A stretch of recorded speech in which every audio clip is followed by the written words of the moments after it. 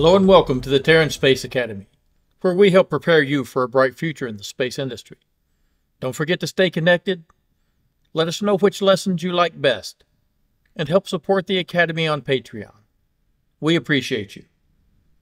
The purpose of this channel is to make you familiar with the fundamentals of rocket science, so you will have a solid foundation on which to evaluate spaceflight systems, and perhaps someday, design your own spaceships, rovers, and robots so that I can retire on the moon when I'm an old man.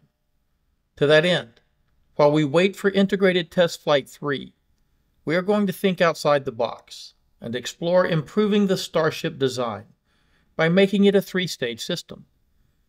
Not by how I usually recommend, which is making the cone deploy from the Starship propellant tanks and fly independently with larger header tanks, but something totally new. We are going to use the basic design of this vehicle, the Chrysler Serve, designed in the 1960s as a hydrogen-fueled, fully reusable, single-stage-to-orbit launch system, to do something really crazy. If you watched this lesson, you learned about how single-stage-to-orbit systems on Earth, using chemical propulsion only, are not very efficient.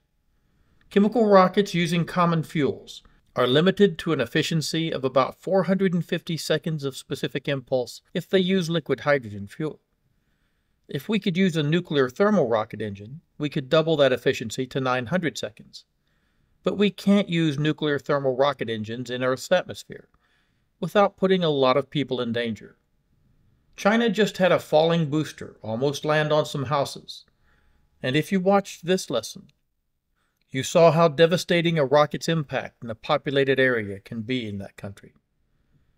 For our lesson today, we are going to take this massive dome-shaped spacecraft, and we are going to combine it with the top part of Stage 0, trying to build a system that will lift the entire 5,000 metric ton Starship to an altitude of around 50 kilometers.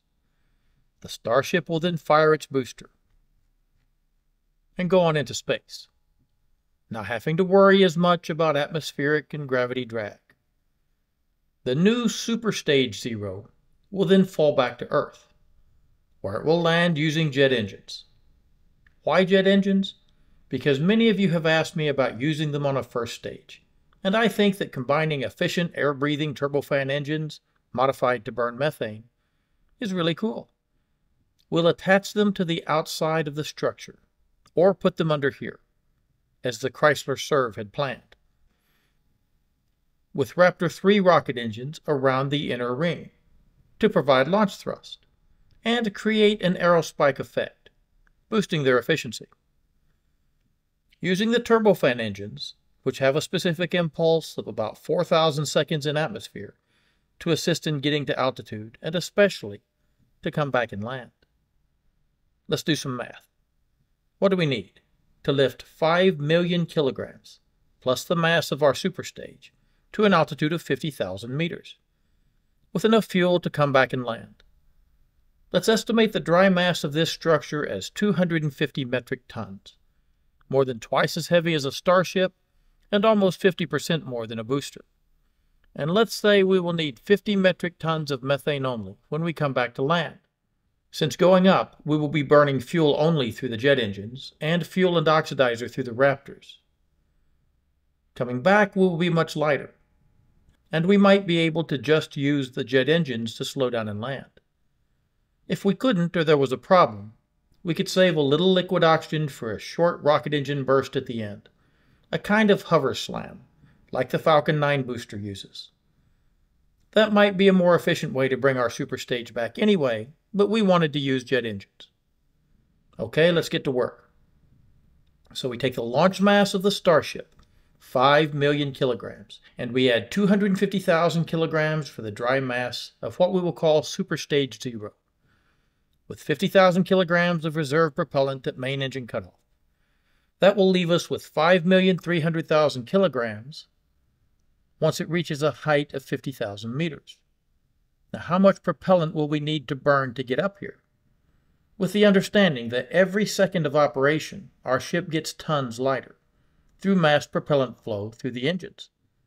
And how much force will we need to produce to get off the ground in the first place? And how much delta V will we end up with? If we don't know our starting mass, how can we calculate our delta V? And without delta V, how can we calculate our propellant mass? And without propellant mass, how can we know our starting mass? How big should this thing be?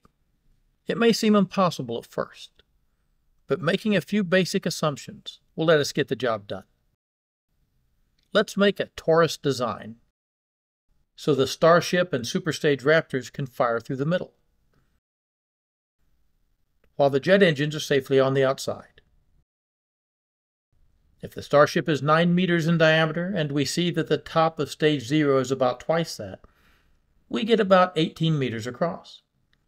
And if the torus is 10 meters in circular diameter, it will be a total of 38 meters wide and 10 meters tall.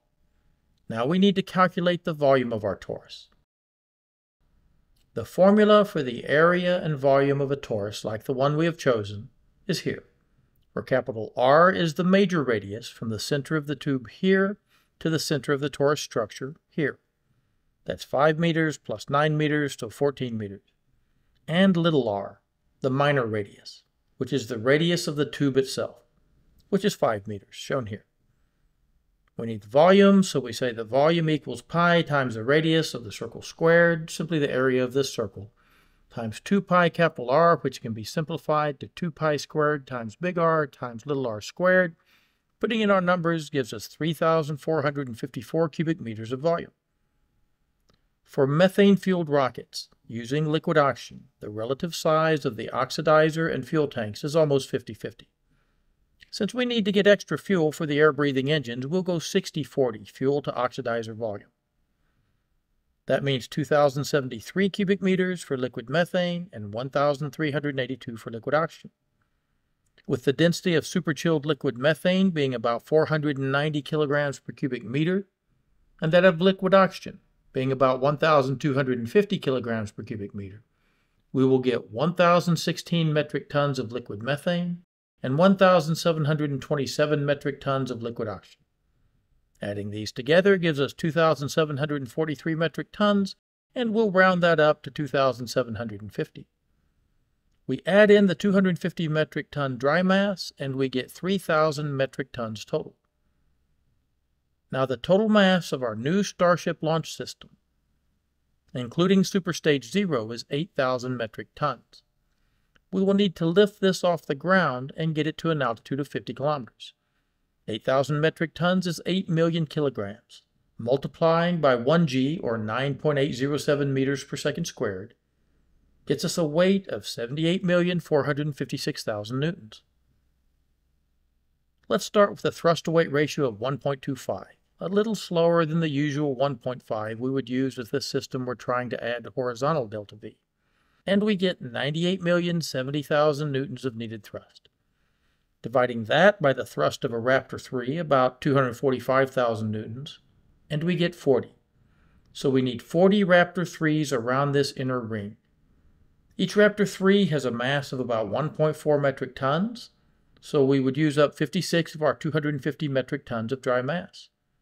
This ring has a radius of 9 meters, so a perimeter of 56.55 meters gives us 1.413 meters per Raptor.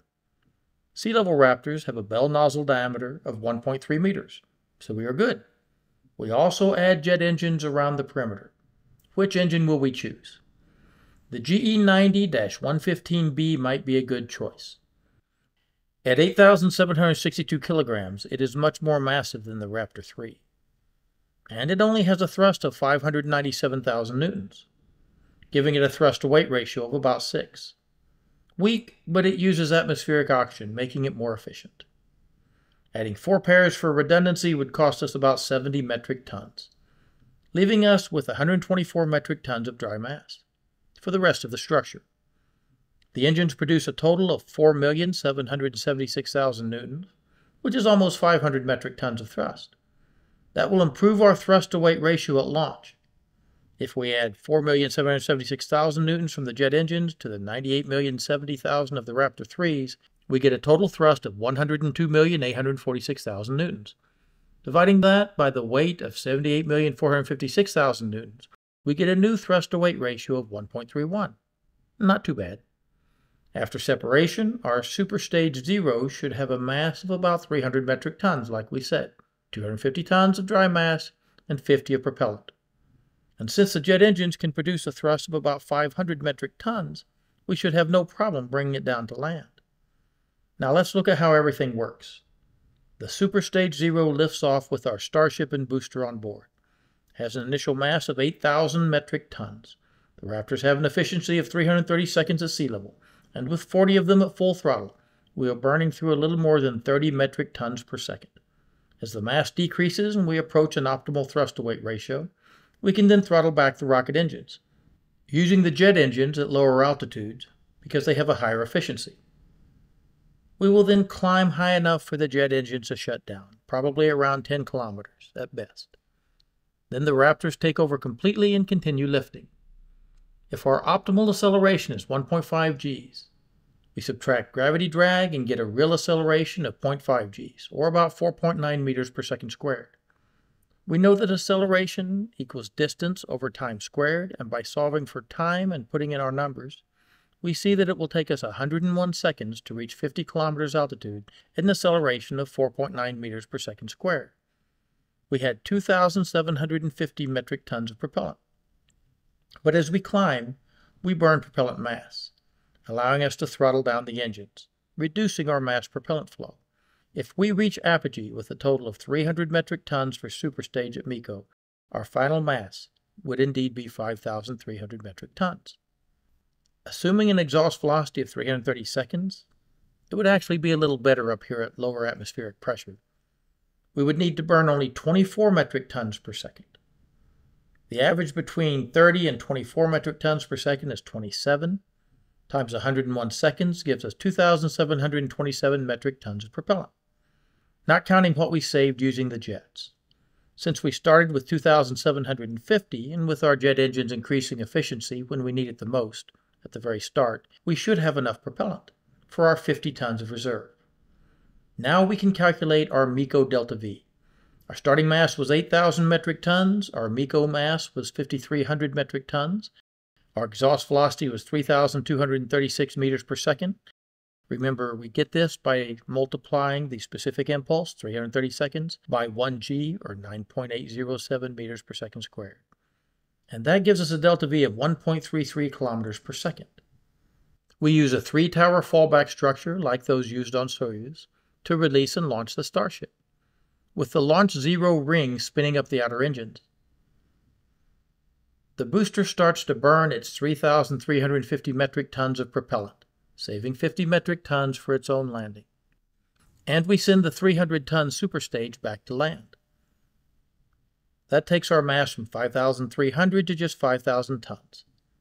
And at booster burnout, we get another 3.6 kilometers per second of delta V. At engine shutdown, we have a new mass of 1,650 metric tons. We drop off the booster with its reserve propellant, losing a total of 230 metric tons. Now the Starship fires its engines for hot staging. It's starting with a delta V of 1,333 meters per second from superstage, plus 3,588 meters per second from the booster, so about 4.9 kilometers per second. I switch back and forth between meters per second and kilometers per second, not to make you mad or confuse you, but so you will get familiar with the terms.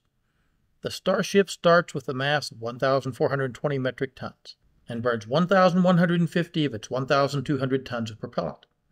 At this altitude, the Raptors have a specific impulse of 380 seconds, or at least the vacuum Raptors do. That gives us another 6,186 meters per second delta V. And if we add those up, we get a delta V of 11,107 meters per second. That gives us a lot of capability. Now we could increase our payload to 250 metric tons and still get to low Earth orbit with delta V to spare. Or we could drop our payload mass to 30 metric tons and send something on a direct trajectory to the moon without needing 15 to 20 refueling flights. Exercises like this can help us know what will be required to get a mission accomplished. It can also teach us to think outside the box. I hope this lesson has helped you understand this process better, and kudos to whoever finds whatever mistake I surely made doing this. Thanks for listening, and stay safe. At Astra Pro Terra.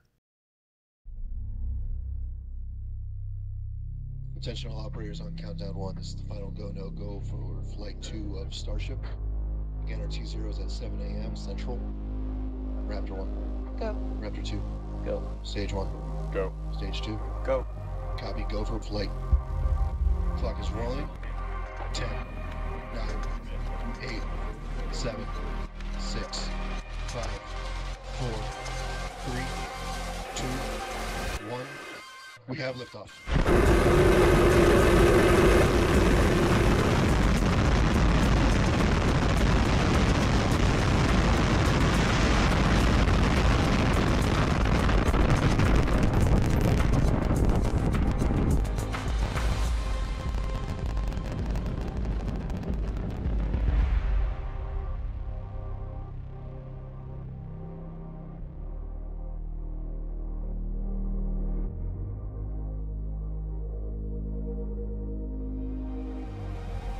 Boost ratchet cut off.